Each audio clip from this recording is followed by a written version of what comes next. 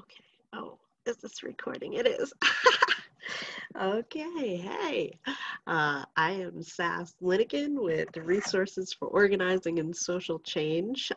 We are going into, I believe it's the 10th chapter of Parable of the Sower this week. I'm going to have a screen share here for people who process better through reading. And I also want to give a content warning right up front for folks who have a hard time hearing descriptions of like graphic violence or sexual assault. This story has a lot of that.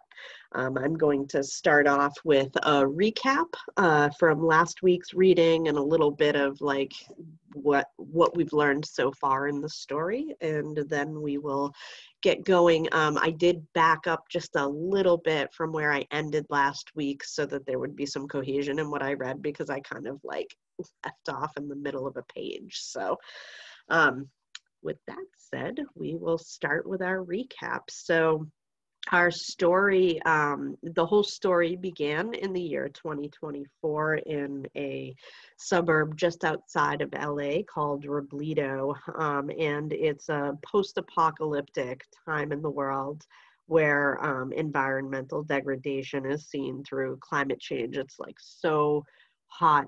The temperature has risen so much that on a sunny day, it's really difficult to be outside and breathe.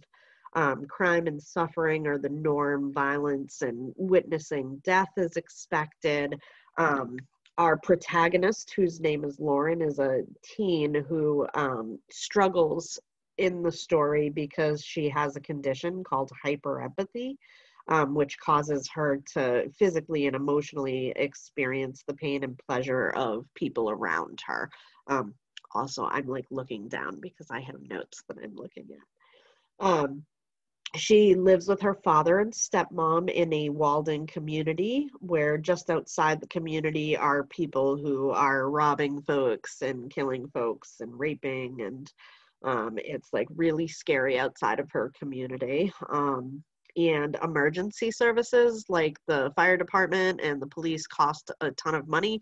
So even if something were happening, it would be unlikely that they would call emergency services. And potable water is also really expensive.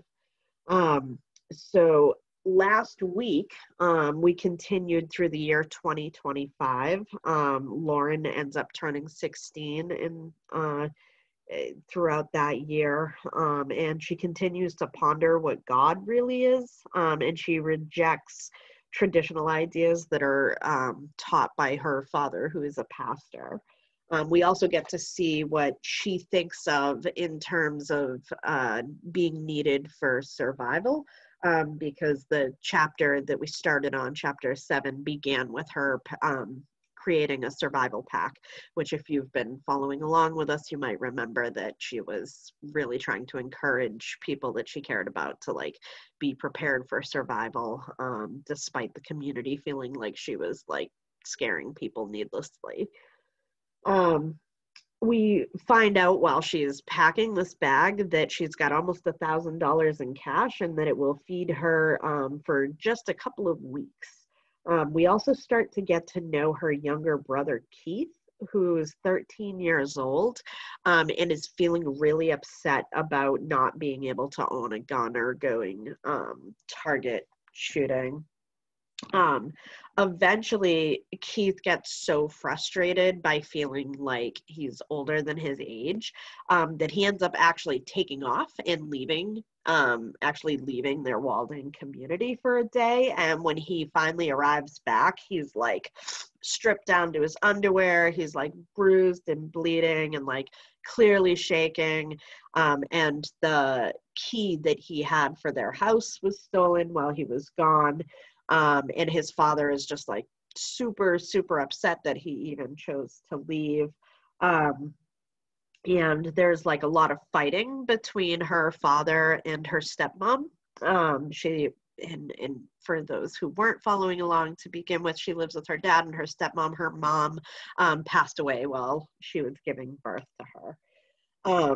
So Keith ends up deciding to leave yet again. And when he does, he leaves and is like gone and nobody knows where he went. Days are going by, nobody's heard from him. Lauren's father is going out daily, leaving the community, looking for him. He's coming back at night, and Lauren's stepmom, whose name is Corey, is really upset with Lauren's dad for not finding him. She's feeling like he's just not trying hard enough. And eventually Keith is assumed to be dead, and that assumption is like compounded by the fact that one of Lauren's neighbors earlier in the chapter had gone missing and was not found at any point. Eventually, however, Keith shows back up to the house, and he's actually unscathed, and he has money with him that he plans to give to the family. And Lauren's father just becomes absolutely just beside himself with upset because he had been risking his life day after day looking for him, unable to find him, and then coming home and fighting with Corey every night about it. And throughout this, Lauren is finding herself having to take on the role of family patriarch, or matriarch rather, because Corey is just like a total mess. Keith is the favorite child according to Lauren's perceptions, and Corey is just like not dealing with him being missing well at all. And so where we left off last week was right in the beginning of 2026, and Keith at this point has basically decided he's not going to live at home anymore, because when he did eventually show back up, Lauren's father just like went into a rage and ended up really beating him really badly, and so he tells his mom like he's not going to stay there for that, which brings us to today. So here we go. 2026. Civilization is to groups what intelligence is to individuals. It is a means of combining the intelligence of many to achieve ongoing group adaptation. Civilization, like intelligence, may serve well, serve adequately, or fail to serve its adaptive function. When civilization fails to serve, it must disintegrate unless it is acted upon by unifying internal or external forces. Earthseed, the Books of the Living. Wait a minute here. Pull it a little behind me.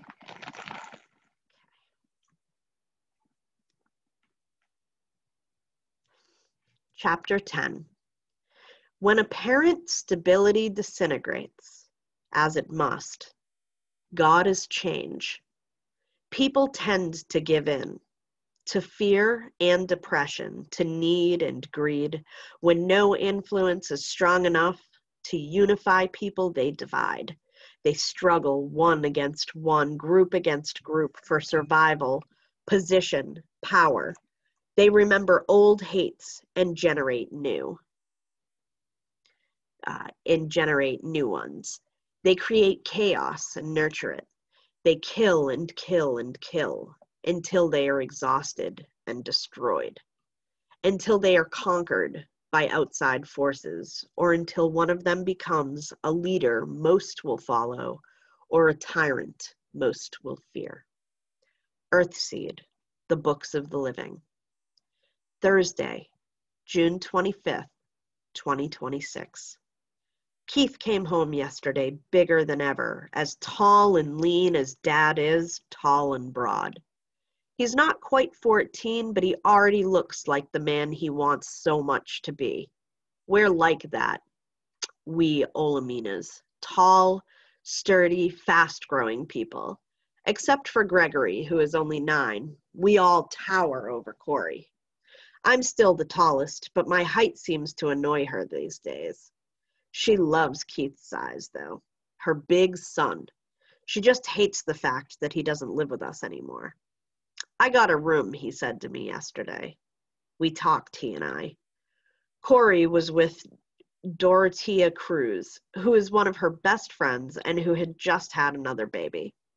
The other boys were playing in the street and on the island. Dad had gone to the college and would be gone overnight. Now, more than ever, it's safest to go out just at dawn and not to try coming home until just at dawn the next morning. That's if you have to go outside at all, which Dad does about once a week. The worst parasites still prowl at night and sleep late into the morning, yet Keith lives outside. I got a room in a building with some other people, he said. Translation?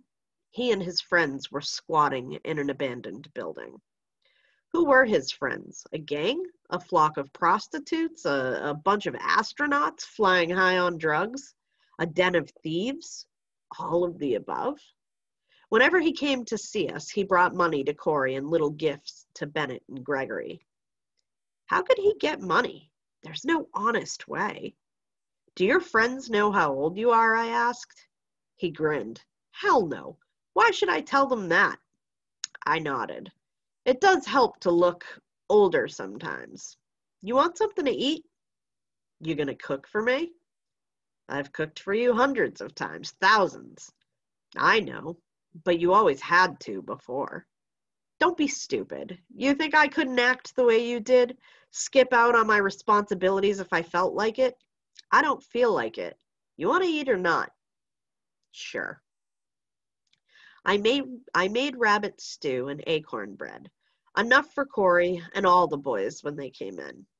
He hung around and watched me work for a while, then began to talk to me. He's never done that before. We've never liked each other, he and I. But he had information I wanted, and he seemed to want to talk. I must have been the safest person he could talk to. He wasn't afraid of shocking me. He didn't much care what I thought. And he wasn't afraid I'd tell Dad or Corey anything he said. Of course I wouldn't. Why cause them pain? I've never been much for tattling on people anyway. It's just a nasty old building on the outside, he was saying of his new home. You wouldn't believe how great it looks once you go in, though. Whorehouse or spaceship? I asked. It's got stuff like you never saw, he evaded. TV windows you go through instead of just sitting and looking at, headsets, belts, and torch rings. You see and feel everything, do anything. There's places and things you can get into with that equipment that are insane. You don't ever have to go into the street except to get food. And whoever owns this stuff whoever owns this stuff took you in? I asked. Yeah. Why? He looked at me for a long time, then started to laugh. Because I can read and write, he said at last, and none of them can. They're all older than me, but not one of them can read or write anything. They stole all this great stuff, and they couldn't even use it. Before I got there, they even broke some of it because they couldn't read the instructions. Corey and I had had a hell of a struggle teaching him to read and write. He had been bored and patient, anything but eager. So you read for a living. Help your new friends learn to use their stolen equipment, I said. Yeah. And what else? Nothing else. What a piss-poor liar he is. Always was. He's got no conscience. He just isn't smart enough to tell convincing lies. Drugs, Keith? I asked. Prostitution? Robbery? I said nothing else. You always think you know everything. I sighed. You're not done causing Dad and Corey pain, are you? Not by a long shot. He looked as though he wanted to shout back at me or hit me. He might have done one or the other if I hadn't mentioned Corey. I don't give a shit about him, he said, his voice low and ugly. He had a man's voice already. He had everything but a man's brain. I do more for her than he does. I bring her money and nice things, and my friends. My friends know she lives here, and so they leave this place alone. He's nothing. I turned and looked at him and saw my father's face, lighter skinned, younger, thinner, but my father's face unmistakable. He's you, I whispered. Every time I look at you, I see him. Every time you look at him, you see yourself. Dog shit. I shrugged. It was a long time before he spoke again. At last he said, "Did he ever hit you?" "Not for about 5 years." "Why'd he hit you back then?" I thought about that and decided to tell him. He was old enough. He caught me and Reuben Quintanilla in the bushes together. Keith shouted with abrupt laughter. "You and Reuben? Really? You were doing it with him? You're kidding." "We were 12. What the hell? You're lucky you didn't get pregnant." "I know. 12 can be a dumb age." He looked away. "But he didn't beat you as bad as he beat me." "He sent you boys over to play with the Talcots." I gave him a glass of cold orange juice and poured one for myself. "I don't remember," he said. "You were 9, I said. Nobody was going to tell you what was going on. As I remember, I told you I fell down the back steps." He frowned, perhaps remembering. My face had been memorable. Dad hadn't beaten me as badly as he beat Keith, but I looked worse. He should remember that. "He ever beat up Mama?" I shook my head. "No, I've never seen any sign of it. I don't think he would. He loves her, you know. He really does." "Bastard. He's our father, and he's the best man I know." "Did you think that when he beat you?" "No. But later, when I figured out how stupid I'd been, I was just glad he was so strict. And back when it happened, I was just glad he didn't quite kill me." He laughed again. Twice in just a few minutes, and both times at things I'd said. Maybe he was ready to open up a little now. "Tell me about the outside," I said. "How do you live out there?" He drained the last of his second glass of juice. "I told you, I live real good out there." "But how did you live when you first went out, when you went out to stay?" He looked at me and smiled. He smiled like that years ago when he used red ink to trick me into bleeding and empathy with a wound that he didn't have. I remember that particular nasty smile. "You want to go out yourself, don't you?" he demanded. "Someday." "What, instead of marrying Curtis and having a bunch of babies?" "Yeah, instead of that." "I wondered why you were being so nice to me." The food smelled just about ready, so I got up and took the bread from the oven and bowls from the cupboard. I was tempted to tell him to dish up his own stew, but I knew he would spoon all of the meat out of the stew and leave nothing but potatoes and vegetables for the rest of us. So I served him and myself, covered the pot, left it on the lowest possible fire, and put a towel over the bread. I let him eat in peace for a while, though I thought the boys would be coming in at any time now, starving. Then I was afraid to wait any longer. "Talk to me, Keith," I said. "I really want to know. How did you survive when you first went out there?" His smile this time was less evil. Maybe the food had mellowed him. "I slept in a cardboard box for the first 3 days and stole food," he said. "I don't know why I kept going back to that box. Could have slept in any old corner. Some kids carry a piece of cardboard to sleep on so they won't be right down on the ground, you know. Then I got a sleep sack from an old man. It was new, like he never used it. Then you stole it?" He gave me a look of scorn. What you think I was going to do? I didn't have no money. Just had that gun. Mama's 38. Yes, he had brought it back to her 3 visits ago, along with 2 boxes of ammunition. Of course, he never said how he got the ammunition, or how he got his replacement gun, a Heckler & Koch 9mm, just like Dad's. He just showed up with things and claimed that if you had the money, you could buy anything outside. He had never admitted how he got the money. "Okay," I said, "so you stole a sleep sack, and you kept stealing food. It's a wonder you didn't get caught." "The old guy had some money. I used it to buy food. Then I started walking toward LA. The old dream of his. For reasons that make sense to him alone, he's always wanted to go to LA. Any sane person would be thankful for the 20 miles that separate us from that oozing sore. There's people all over the freeway coming from LA, he said. There's even people walking up from way down in San Diego. They don't know where they're going. I talked to this guy. He said that he was going to Alaska. Goddamn Alaska. Good luck to him, I said. He's got a lot of guns to face before he gets there. He won't get there. Alaska must be 1,000 miles from here. I nodded. More than that, and with hostile state lines and borders along the way. But good luck to him anyhow. It's a goal that makes sense. He had $23,000 in his pack. I didn't say anything. I just froze, stared at him in disgust and renewed dislike. But of course. You wanted to know, he said. That's what it's like outside. If you got a gun, you're somebody. If you don't, you shit. And a lot of people out there don't have guns. I thought most of them did, except the ones too poor to be worth robbing. I thought so too, but guns cost a lot, and it's easier to get one if you already got one, you know? What if that Alaska guy had one? You'd be dead. I snuck up on him while he was sleeping, just sort of followed him until he went off the road to go to sleep. Then I got him. He led me away from LA, though. You shot him? The nasty smile again. He talked to you, he was friendly to you, and you shot him? What was I supposed to do? Wait for God to come and give me some money? What was I supposed to do? Come home?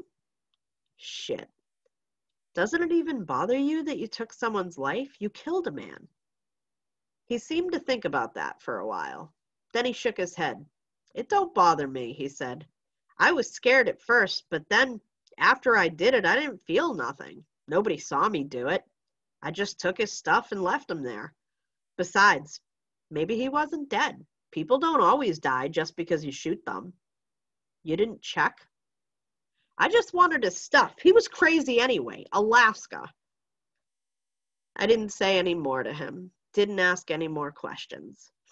He talked a little about meeting some guys and joining up with them, then discovering that even though they were all older than he was, none of them could read or write.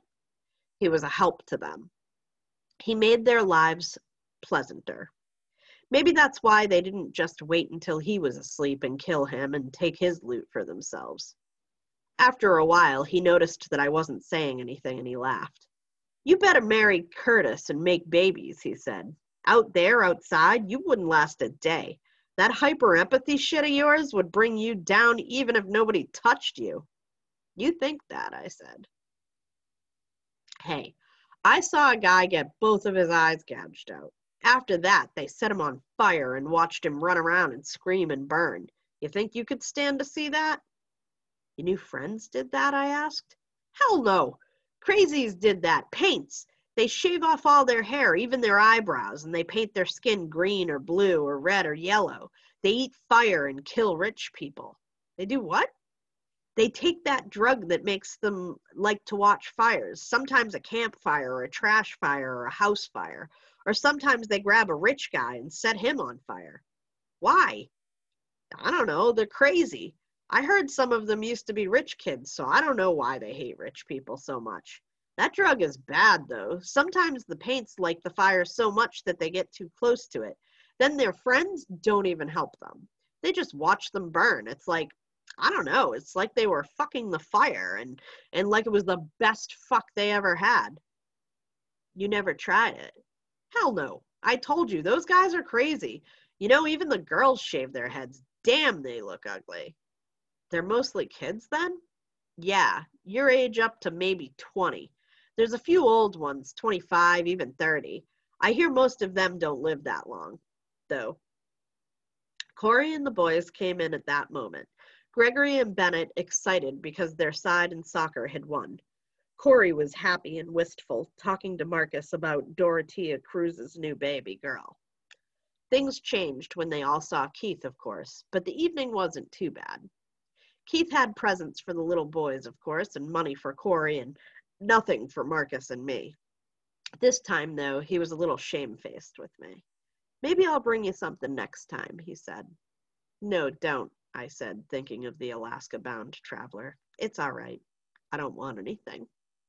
He shrugged and turned to talk to Corey.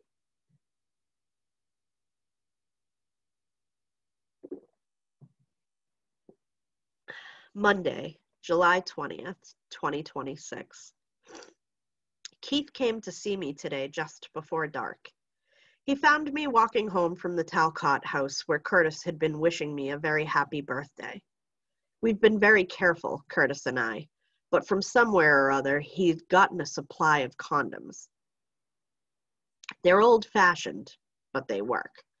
And there's an unused dark room in a corner of the Talcott garage. Keith scared me out of a very sweet mood. He came from behind two houses without making a sound. He had almost reached me before I realized someone was there and turned to face him. He raised his hands, smiling. "Bought you a birthday present," he said. He put something into my left hand. Money. "Keith, no, give it to Corey. You give it to her. You want her to have it. You give it to her. I gave it to you." I walked him to the gate, concerned that one of the watchers might spot him and shoot him. He was that much taller than he had been when he stopped living with us. Dad was home, so he couldn't come in. I thanked him for the money and told him I would give it to Corey. I wanted him to know that, because I didn't want him to bring me anything else. Ever. He seemed not to mind. He kissed the side of my face and said, "Happy birthday," and went out. He still had Corey's key, and although Dad knew that he had it, he hadn't had the lock changed again. Wednesday, August 26th, 2026. Today, my parents had to go downtown to identify the body of my brother Keith. Saturday, August 29th, 2026. I haven't been able to write a word since Wednesday. I don't know what to write. The body was Keith's. I never saw it, of course. Dad said that he tried to keep Corey from seeing it. The things someone had done to Keith before he died. I don't want to write about this, but I need to. Sometimes writing about a thing makes it easier to stand. Someone had cut and burned away most of my brother's skin. Everywhere except for his face. They burned out his eyes, but they left the rest of his face intact, like they wanted him to be recognized. They cut and they cauterized, and they cut and they cauterized. Some of the wounds were days old. Someone had an endless hatred for my brother. Dad got us all together and described to us what had been done. He told it in a flat, dead monotone. He wanted to scare us. To scare Marcus, Bennett, and Gregory in particular. He wanted us to understand just how dangerous the outside is.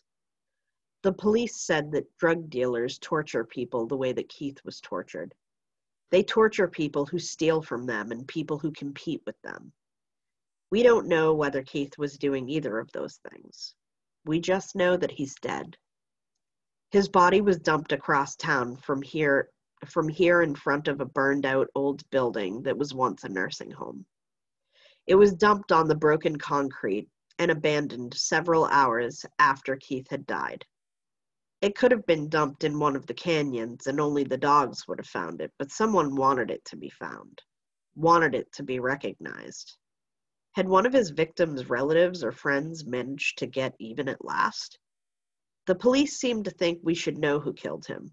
I got the feeling from their questions that they would have been happy to arrest Dad or Corey or both of them, but they both led very public lives and neither had any unexplained absences or other breaks in routine.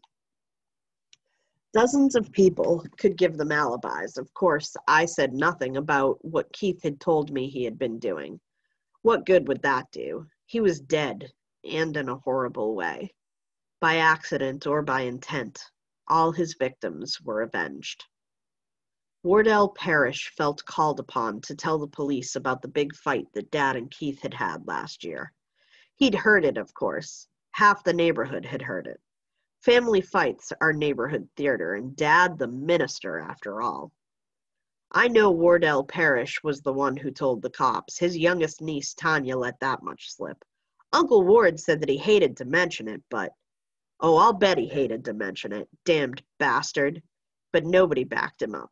The cops went nosing around the neighborhood, but no one else admitted knowing anything about a fight. After all, they knew Dad didn't kill Keith. And they knew that the cops liked to solve cases by discovering evidence against whomever they decided must be guilty. Best to give them nothing. They never helped when people called for help. They came later, and more often than not made a bad situation worse. We had the service today. Dad asked his friend Reverend Robinson to take care of it. Dad just sat with Corey and the rest of us and looked bent and old, so old. Corey cried all day, most of the time without making a sound. She's been crying off and on since Wednesday. Marcus and Dad tried to comfort her. Even I tried, though the way she looked at me, as though I had something to do with Keith's death, as though she almost hated me. I keep reaching out to her. I don't know what else to do. Maybe in time she'll be able to forgive me for not being her daughter, for being alive when her son is dead, for being Dad's daughter by someone else. I don't know. Dad never shed a tear. I've never seen him cry in my life. Today, I wish he would. I wish he could. Curtis Talcott sort of hung around with me today, and we talked and talked. I guess I needed to talk, and Curtis was willing to put up with me. He said that I should cry. He said no matter how bad things had gotten between Keith and me, or Keith and the family, I should let myself cry. Odd. Until he brought it up. I hadn't thought about my own absence of tears. I hadn't cried at all. Maybe Corey had noticed. Maybe my dry face was just one more grudge that she held against me. It wasn't that I was holding back and being stoic. It's just that I hated Keith at least as much as I loved him. He was my brother, a half-brother, but he was also the most sociopathic person I've ever been close to. He would have been a monster if he had been allowed to grow up. Maybe he was one already. He never cared what he did. If he wanted to do something and it wouldn't cause him immediate physical pain, he did it. Fuck the earth. He messed up our family. He broke it into something less than a family. Still, I would never have wished him dead. I would never wish anyone dead in a horrible way. I think he was killed by monsters much worse than himself. It's beyond me how one human being could do that to another. If hyperempathy syndrome were a more common complaint, people couldn't do such things. They could kill if they had to and bear the pain of it, or be destroyed by it. But if everyone could feel everyone else's pain, who would torture? Who would cause anyone unnecessary pain? I've never thought of my problem as something that might do some good before, but the way things are, I think it would help. I wish I could give it to people. Failing that, I wish I could find other people who have it and live among them. A biological conscience is better than no conscience at all. But as for me crying, if I were going to cry, I think I would have done it back when Dad beat Keith. When the beating was over and Dad saw what he had done and we all saw how both Keith and Corey looked at him. I knew then that neither of them would ever forgive him, not ever. That was the end of something precious in the family. I wish Dad could cry for his son, but I don't feel any need at all to cry for my brother. May he rest in peace, in his urn, in heaven, wherever. Chapter 11. Any change may bear seeds of benefit. Seek them out. Any change may bear seeds of harm. Beware.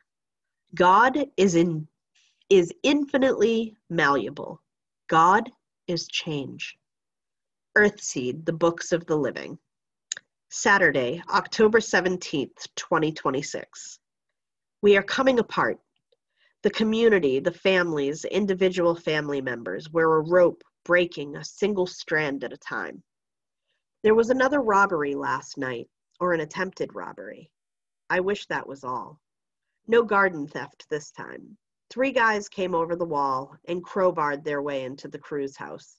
The Cruz family, of course, has loud burglar alarms, barred windows, and security gates at all the doors, just like the rest of us. But that doesn't seem to matter. When people want to come in, they come in. The thieves used simple hand tools, crowbars, hydraulic jacks, maybe anyone can get. I didn't know how they disabled the burglar alarm. I know they cut the electrical and phone lines to the house. That shouldn't have mattered, since the alarm had backup batteries. Whatever else they did or whatever went wrong, the alarm didn't go off. And after the thieves used the crowbars on the door, they walked into the kitchen and used it on Dorothea Cruz's 75-year-old grandmother. The old lady was a light sleeper and had gotten into the habit of getting up at night and brewing herself a cup of lemongrass tea. Her family says that that's what she was coming into the kitchen to do when the thieves broke in. Then, Dorothea's brothers, Hector and Reuben Quintanilla, came running, guns in hand. They had the bedroom nearest to the kitchen, and they heard all of the noise, the break-in itself and Mrs. Quintanilla being knocked against the kitchen table and chairs. They killed 2 of the thieves. The third got away, perhaps wounded. There was a lot of blood, but old Mrs. Quintanilla was dead. This is the 7th incident since Keith was killed. More and more people are coming over our wall to take what we have or what they think we have. 7 intrusions into house or garden in less than 2 months in an 11-household community. If this is what's happening to us, what must it be like for people who are really rich? Although perhaps with their big guns and private armies of security guards and up-to-date security equipment, they're better able to fight back. Maybe that's why we're getting so much attention. We have a few stealables, and we're not that well protected. Of the 7 intrusions, 3 were successful. Thieves got in and out with something: a couple of radios, a sack of walnuts, wheat flour, cornmeal, pieces of jewelry, an ancient TV, a computer. If they could carry it, they made off with it. If what Keith told me is true, we're getting the poorer class of thieves here. No doubt the tougher, smarter, more courageous thieves hit stores and businesses. But our lower class thugs are killing us slowly. Next year, I'll be 18. Old enough, according to Dad, to stand a regular night watch. I wish I could do it now. As soon as I can do it, I will. But it won't be enough. It's funny.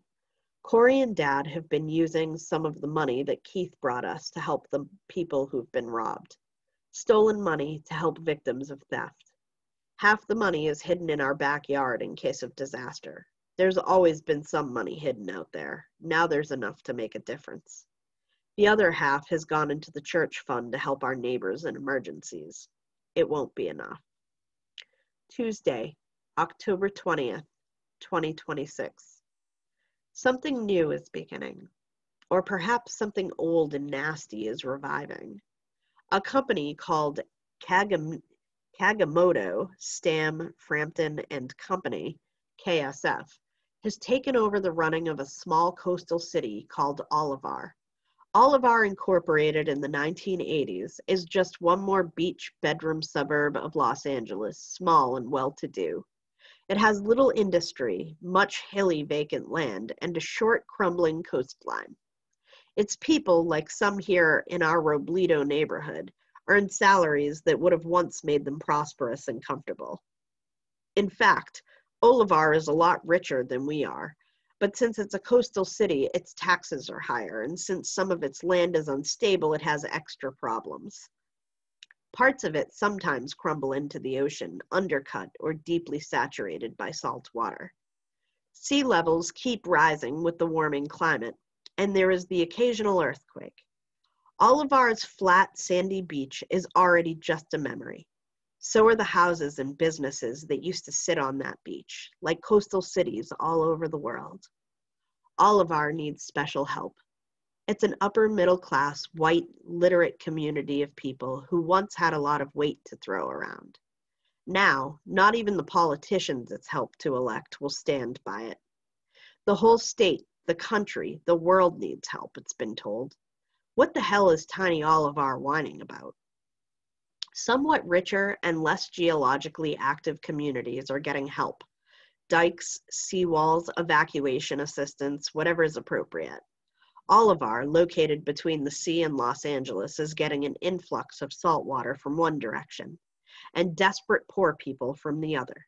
It has a solar-powered desalination plant on some of its flatter, more stable land, and that provides its people with a dependable supply of water. But it can't protect itself from the encroaching sea, the crumbling earth, the crumbling economy, or the desperate refugees. Even getting back and forth to work for those few who can't work at home was becoming as dangerous for them as it is for our people, a kind of terrible gauntlet that has to be run over and over again. Then the people of KSF showed up. After many promises, much haggling, suspicion, fear, hope, and legal wrangling, the voters and the officials of Olivar permitted their own town to be taken over, bought out, and privatized. KSF will expand the desalination plant to vast size. That plant will be the first of many. The company intends to dominate farming and the selling of water and solar and wind energy over much of the Southwest, where for pennies it's already bought vast tracts of fertile, waterless land. So far, Olivar is one of its smaller coastal holdings, but with Olivar, it gets an eager, educated workforce, people with who are a few years older than I am, whose options are very limited. And there's all that formerly public land that they now control. They mean to own great water power and agricultural industries in an area that most people have given up on. They have long-term plans, and the people of Olivar have decided to become part of them, to accept smaller salaries that their socioeconomic group is used to in exchange for security, a guaranteed food supply, jobs, and help in their battle with the Pacific. There are still people in Olivar who are uncomfortable with the change. They know about early American company towns in which the companies cheated and abused people. But this is to be different. The people of Olivar aren't frightened, impoverished victims. They're able to look after themselves, their rights, and their property. They're educated people who don't want to live in the spreading chaos of the rest of Los Angeles County. Some of them said so on the radio documentary we all listened to last night, as they made a public spectacle of selling themselves to KSF. Good luck to them, Dad said. Not that they'll have much luck in the long run. What do you mean? Corey demanded. I think the whole idea is wonderful. It's what we need. Now, if only some big company would want to do the same thing with Robledo. No, Dad said. Thank God, no. You don't know. Why shouldn't they? Robledo's too big, too poor, too black, and too Hispanic to be of interest to anyone. And it has no coastline. What it does have is street poor, body dumps, and a memory of once being well off, of shade trees, big houses, hills, and canyons. Most of those things are still here, but no company will want us.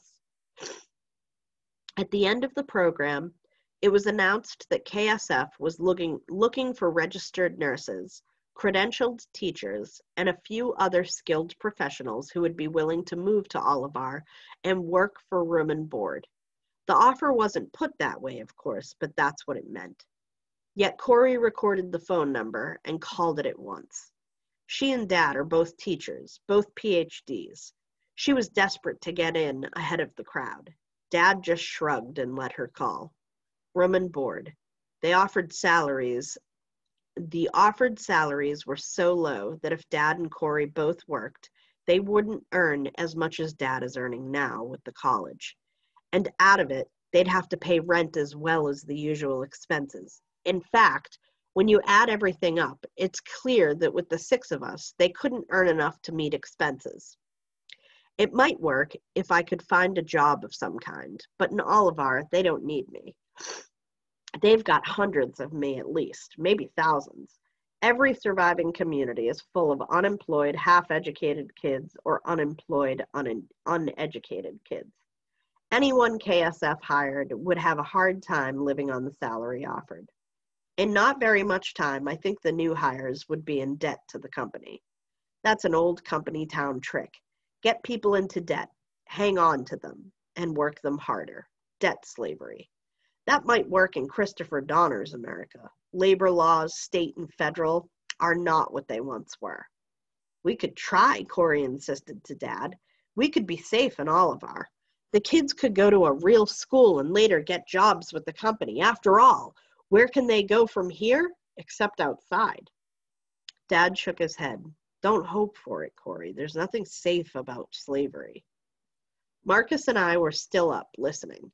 The two younger boys had been sent to bed, but we four were still clustered around the radio. Now Marcus spoke up. Oliver doesn't sound like slavery, he said. Those rich people would never let themselves be slaves. Dad gave him a sad smile. Not now, he said. Not at first, he said. Kagamoto, Stam, Frampton, Japanese, German, Canadian. When I was young, people said it would come to this. Well, why shouldn't other countries buy what's left of us if we put it up for sale? I wonder how many of the people in Oliver have any idea what they're doing. I don't think many do, I said. I don't think they'd dare let themselves know. He looked at me and I looked back. I'm still learning how dogged people can be in denial, even when their freedom or their lives are at stake. He's lived with it longer. I wonder how. Marcus said, Lauren, you ought to want to go to someplace like Oliver more than anyone. You share pain every time you see someone get hurt. There'd be a lot less pain in Oliver. And there would be all those guards, I said. I've noticed that people who have a little bit of power tend to use it. All those guards KSF is bringing in. They won't be allowed to bother the rich people, at least at first. But new bare bones work for room and board employees, I bet they'll be fair game. There's no reason to believe the company would allow that kind of thing, Corey said. Why do you always expect the worst of everyone? When it comes to strangers with guns, I told her, I think suspicion is more likely to keep you alive than trust. She made a sharp, wordless sound of disgust. You know nothing about the world. You think you have all the answers, but you know nothing.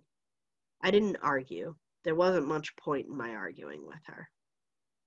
I doubt that Oliver is looking for families of blacks and Hispanics anyway, Dad said. The Baders or the Garfields or even some of the Dunns might get in, but I don't think we would. Even if I were trusting enough to put my family into KSF's hands, they wouldn't have us. We could try it, Corey insisted. We should.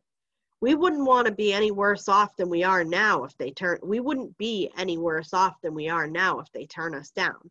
And if we got in and we didn't like it, we could come back here.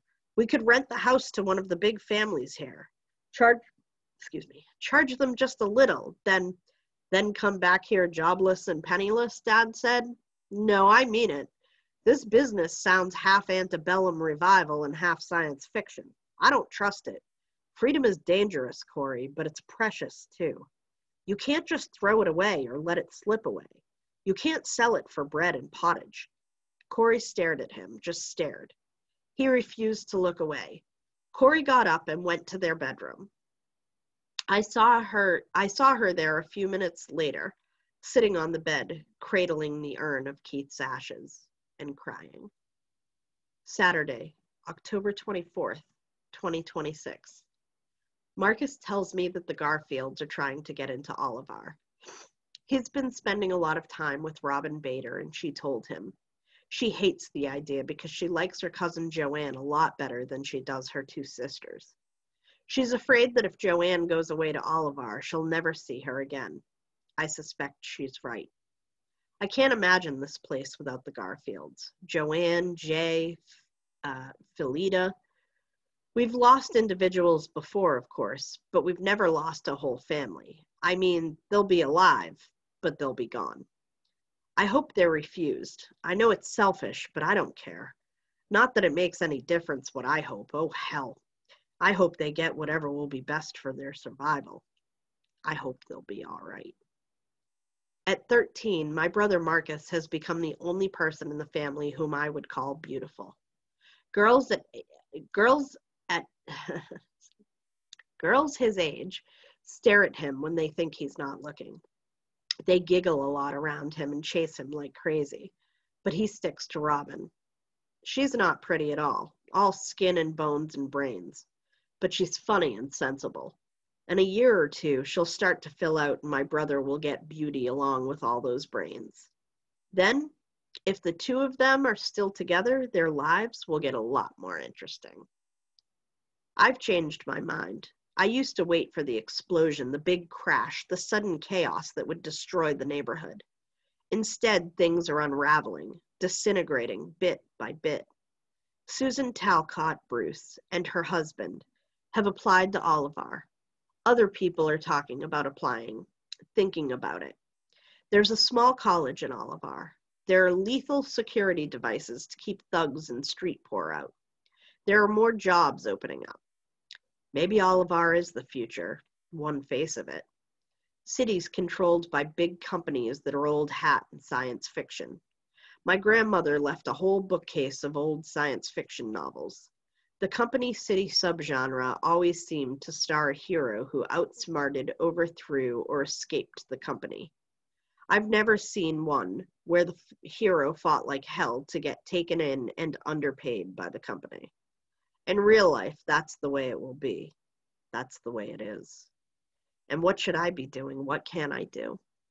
In less than a year, I'll be 18, an adult with no prospects except life in our disintegrating neighborhood, or Earthseed. To begin Earthseed, I'll have to go outside. I've known that for a long time, but the idea scares me just as much as it always has. Next year, when I'm 18, I'll go. That means now I have to begin to plan how I'll handle it. Saturday, October 31st, 2026. I'm going to go north. My grandparents once traveled a lot by car. They left us old road maps of just about every county in the state, plus several of other parts of the country. The newest of them is 40 years old, but that doesn't matter. The roads will still be there. They'll just be in worse shape than they were back when my grandparents drove a gas-fueled car over them. I've put maps of the California counties north of us and the few I could find of Washington and Oregon counties into my pack. I wonder if there are people outside who will pay me to teach them reading and writing, basic stuff, or people who will pay me to read or write for them. Keith started me thinking about that. I might even be able to teach some Earthseed verses along with the reading and writing. Given any chance at all, teaching is what I would choose to do. Even if I have to take other kinds of work to get enough to eat, I can teach. If I do it well, it'll draw people to me, to Earthseed. All successful life is adaptable, opportunistic, tenacious, interconnected, and fecund. Understand this, use it, shape God. I wrote that verse a few months ago. It's true like all the verses. It seems more true than ever now, more useful to me when I'm afraid. I finally got a title for my book of Earthseed verses. Earthseed, the Book of the Living. There are the Tibetan and Egyptian books of the dead. Dad has copies of them. I've never heard of anything called a Book of the Living, but I wouldn't be surprised to discover that there is something. I don't care. I'm trying to speak, to write the truth. I'm trying to be clear. I'm not interested in being fancy or even original. Clarity and truth will be plenty, if I can only achieve them. If it happens that there are other people outside somewhere preaching my truth, I'll join them. Otherwise, I'll adapt where I must, take what opportunities I can find or make, hang on, gather students, and teach. And that's it for tonight.